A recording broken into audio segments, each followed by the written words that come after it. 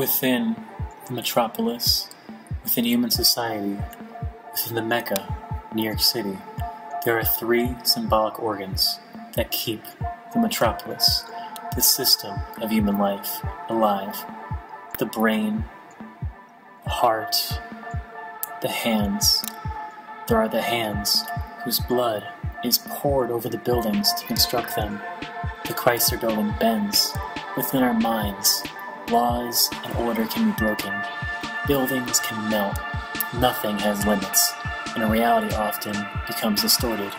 The hands are the workers, the blue-collar lower class, those who die every day, whose story is survived only by the few who love them.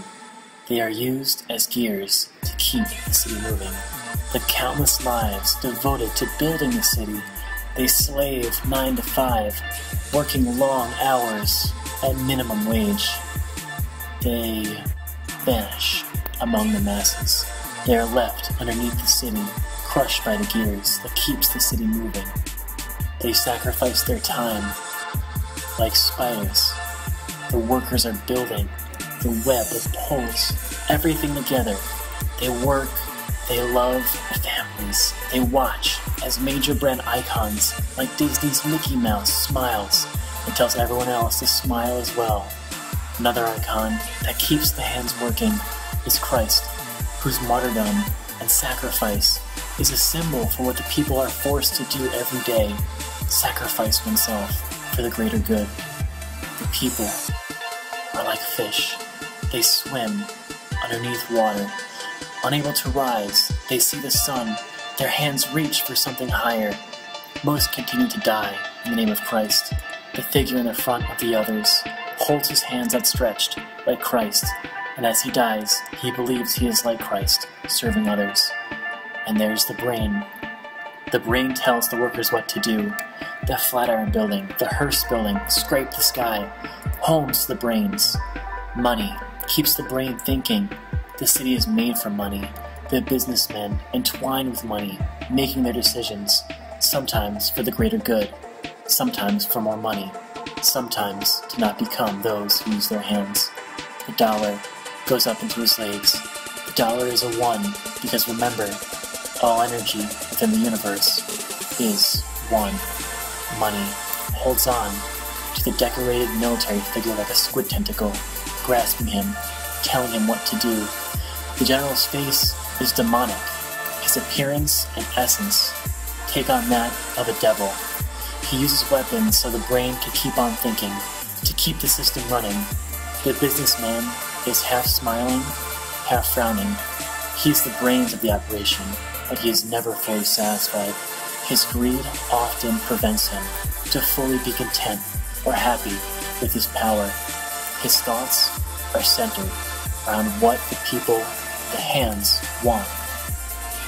Information found in countless cell phones, which are used to monitor the masses. The laptop transmits signals to the brain, which depicts an atomic bomb exploding on screen. We are often desensitized to such catastrophes. We are distanced by a computer screen. The laptop connected to a tank, blasting artillery into the abyss. Above, the American flag, which acts as a symbol to mask this great system. Behind it, eyes that belonging to no one truly witness every day's catastrophes. A figure is blinded, with flowers stuffed into his mouth. He's another civilian, blind, dumb to the violence. The system is all connected, like roots and veins. The artist's name appears. He tries to distinguish himself from the masses. He is within the clutter. Our identities create the richness within the cosmos. The last, but most important organ is the heart, providing emotions, feelings, purpose, bearing all the pain. The kiss is the center, dominates all other priorities. Love gives us happiness. When two lovers kiss, time stops.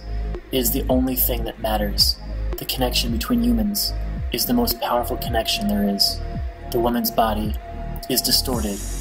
The memories we share and hold within this life are merely conceptions of the mind, twisted, distorted, and As time passes, we become older. It's all a dream, really. And we will return to Stardust. Aries will tell the story first. The heart is connected to the tree and the roots. It is nature which connects to the woman. Like a tree, she allows new life to make roots in the world. Sacred geometry takes on different forms. We are the flower of life, from which all life derives. There is sacred geometry in all systems. Christ's heartbeat still pulses. Christ's love seeps through the system. Our lives, each are contained within bubbles, overlapping on top of one another. We are all connected, forming another piece of the puzzle. All the pain, the love, the thoughts, the gears running the system, the hands, the brains, the hearts, nature. It is all part of our lives. We are all part of the cosmos. It's all connected. It is all one.